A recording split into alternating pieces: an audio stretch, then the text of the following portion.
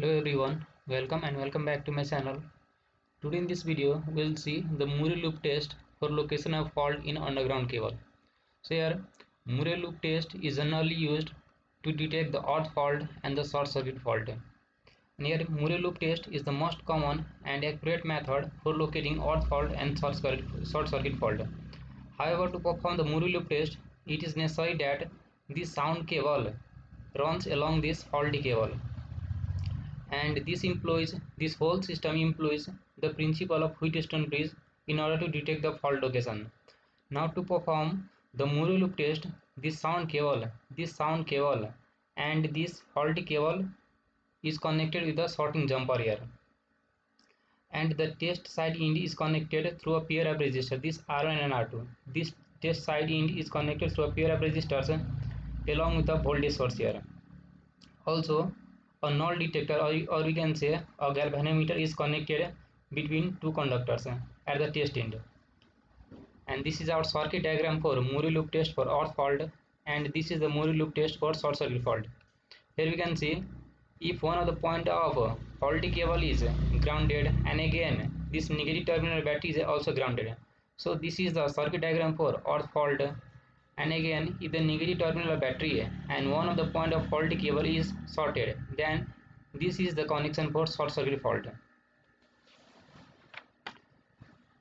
Now once the connections are made as shown in the above figure, we have to adjust the value of R1 and R2 so that a null detector or galvanometer shows zero reading. It means setting the galvanometer to zero reading brings the bridge circuit into balanced conditions. Now in balanced position of Wheatstone bridge, we have here from this circuit diagram, so you can write R1 upon R2. Here we can write R1 upon R2 equals to, here we can see RG, and this is sorted with the sorting jumper, so RG and RY will be in series right now, so RG plus RY upon RX. So you can write RG plus RY upon RX. Now we can add plus 1 in this side and plus 1 in this side. So here R1 plus R2 upon R2 equals to RG plus RY plus RX upon RX. Now if a small r is the resistance of each cable, suppose the resistance of this sound cable is R, and again the resistance of this faulty cable is R.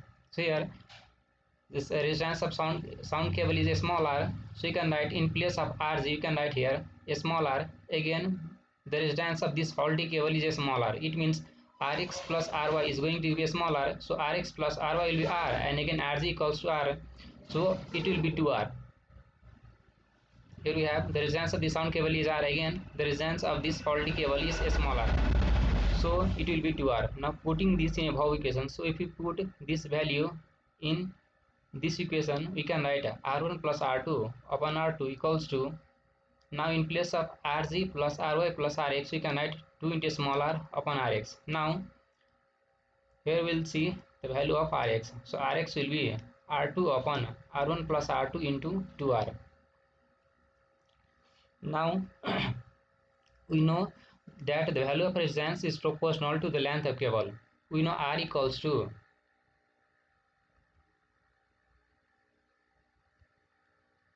rho L by A.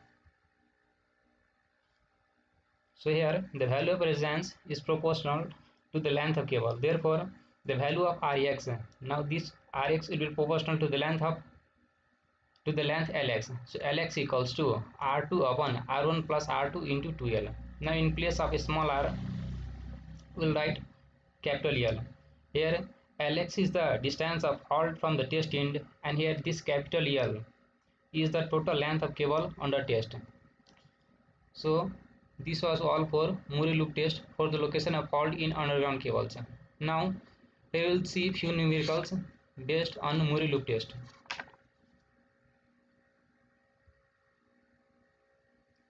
Now here a Murray loop test is conducted on 400 meter long faulty cable.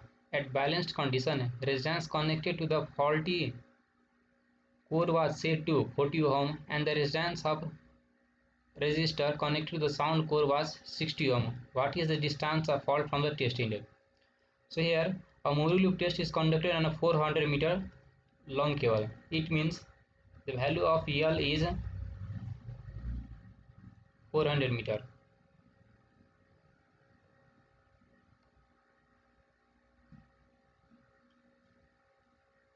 This is 400 meter. Now at balance conditions, resistance connected to the faulty core was set to 40 ohm. Here you can see the resistance set to this faulty core. Here the resistance R2 is connected to the faulty cable and the resistance R1 is connected with the sound cable. It means the value of R2 is 40 ohm here.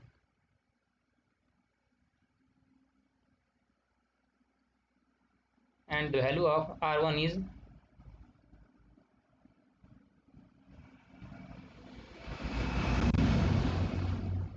60 ohm here.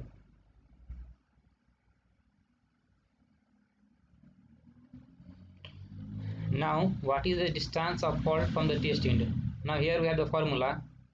Here Lx is equals to R2 upon R1 plus R2 into 2L. Now if we put this value in that formula, we will get the value of Lx. So here if you put this value, we will get the value of Lx. So we will get here Lx equals to 320 meters. Here you can put the value of L, R1 and R2 in this formula in order to get the value of Lx. So here Lx will be 320 meter. Now in a test by Muri loop for ground fault on 500 meter of cable having a resistance of 1.6 ohm per kilometer. So here the resistance of cable is 1.6 ohm per kilometer and the ground fault on 500 meter cable. It means here the value of again L is here 500 meter.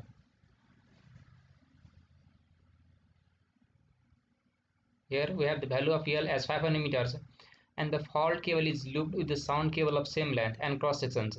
If the ratio of other two arms of testing network at a balance is 3:1, find the distance of fault from the testing end of cables. So here we have the ratio given as 3:1. It means the value of R1 upon R2 is 3:1. Now if we add 1 on left side as well as on right side, we'll get here plus 1 equals to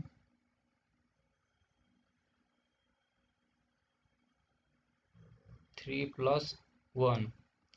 So here the ratio of R1 plus R2, sorry, here it will be R2 upon R2 equals to 4.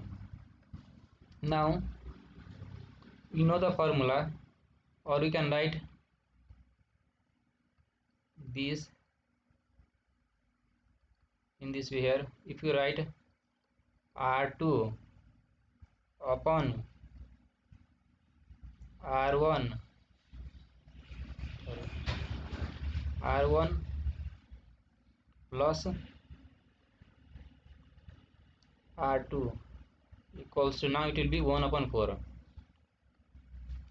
1 upon 4, and we know Lx is equals to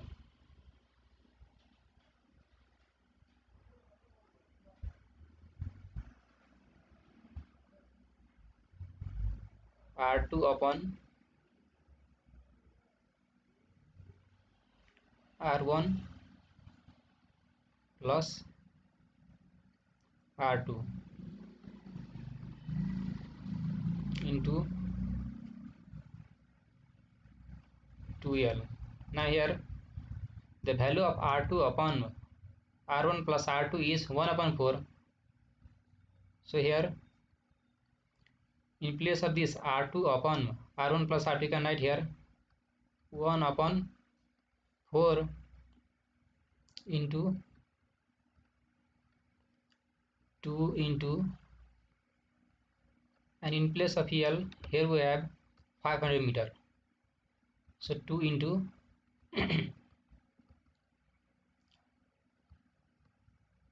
this 500 meter. So if we solve this, we'll get the value of Lx as 250 meter. So here we have to calculate the find the distance of fault from testing in cable. So the distance of fault from testing in cable is 250 meter here. So this was all for today. Hope you enjoy the lectures. Thanks for watching, and please do not forget to subscribe to my channel. Thank you.